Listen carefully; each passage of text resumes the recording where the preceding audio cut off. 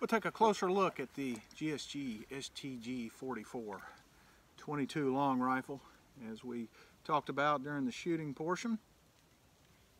The rifle actually has decent weight to it. I don't believe it's as heavy as the originals. I have had the opportunity to hold and shoot an original STG-44, and I highly recommend it if you ever get the chance.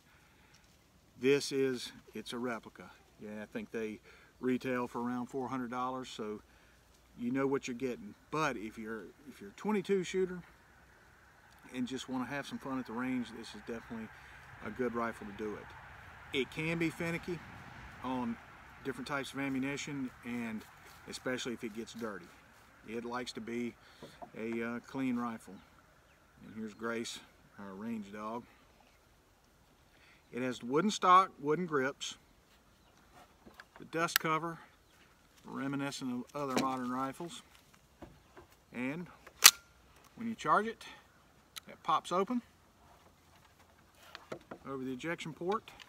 Magazines are 25 round box, and there's a load assist lever on the side, which is pretty useful given the small size of 22 cartridges. Loads like most any other into the mag well, and let's see if we can get it to drop free. When I first got it, it wouldn't drop. You had to actually manually take the magazines out of the well. So the magazine release lever is over here on this side, and sure enough, it drops free. The sling is a K98 sling. It's a replica reproduction sling I had laying around just so I can throw it across my shoulder. One of the other things, there's provision for a cleaning kit on the top of the stock.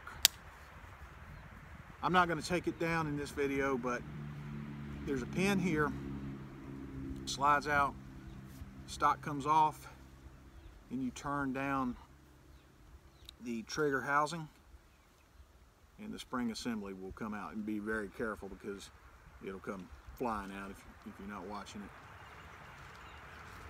Safety is this lever here. So it's up for safe, or up for fire, and down for safe. There is no piston inside the rifle, and this may be a metal outer shell on top of the barrel itself. I haven't taken it all the way down or looked at the exploded diagram in a while to know if that's true or not, so I may be wrong on that one.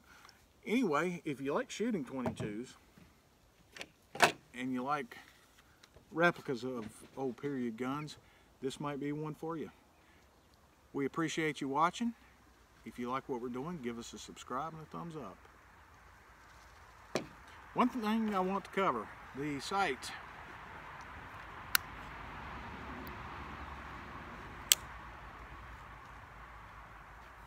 It is adjustable for elevation and windage on this rear sight.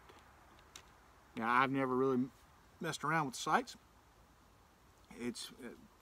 I'm not shooting at any extreme distances with it, but it's always hit fairly well on a piece of steel or a piece of paper. Great steel shooting gun. Anyway, thank you again. Hope you'll check us out.